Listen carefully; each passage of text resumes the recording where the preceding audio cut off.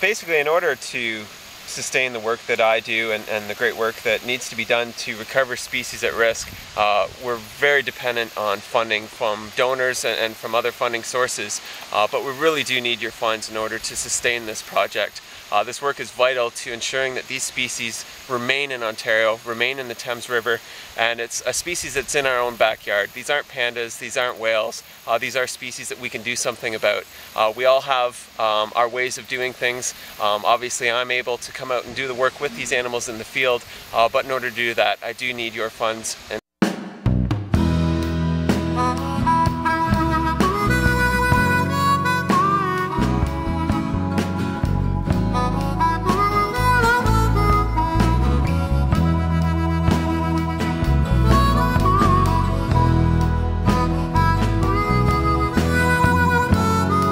We're taking the spiny softshell turtles back where they came from.